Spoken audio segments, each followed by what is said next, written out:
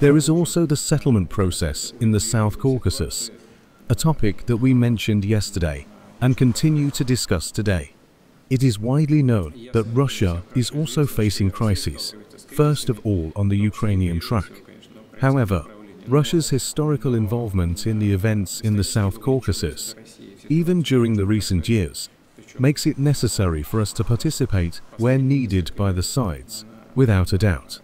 If there is anything we can do to facilitate the signing of a peace agreement between Azerbaijan and Armenia, to reach a delimitation or demarcation of the border, and resolve logistical and economic issues, as previously discussed on multiple occasions, we are more than willing to assist.